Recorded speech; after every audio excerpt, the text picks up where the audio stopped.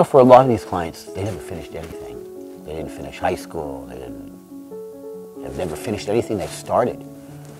Because I think the easy thing for them to do is to run. When things get bad, that's the easiest way out, is to take off.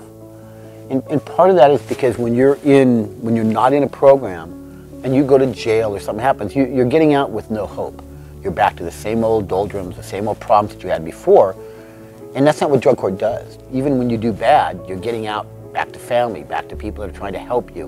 And so it changes the dynamics of people wanting to be here and finish programs. When I was asked about this program, you know, if there's anything I would change, and there isn't nothing I would change, because the way this program is set up, it's not set up for failure, it's set up to succeed.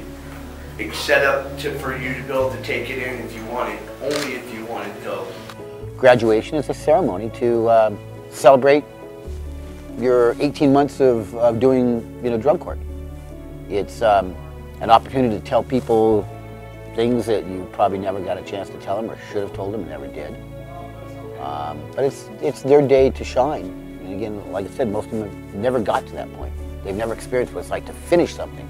So it's a big thing for them. I'm still nervous. It's a little nervous. It's the first thing I've ever accomplished, really positive thing I've ever accomplished. I never thought I had a problem. It took me 2 years, to get into drug court and whatnot, and to graduate finally. But to realize, I just had to find myself. I lost myself. Getting sent to jail and being put into this program has set him straight. For those individuals who struggle with their addiction and never had any help for that addiction, they find this level of help extremely useful for them, very valuable. A lot of them have walked away thanking the program for the level of structure it offered, even though they might have not liked it in the beginning, because we pretty much have them running around doing everything, trying to keep them busy. And in the end, they have thanked us for the structure of the program and have really tried to talk to the newer people about, yes, you're going to hate it now, but you're going to love the results later. So we've had a lot of gratitude expressed from our graduates. I would like to thank probation, Ms. Martinez and Ms. Walla, the judge, Ms. Morton. There's a gap of people where custody time or being in jail does not help them.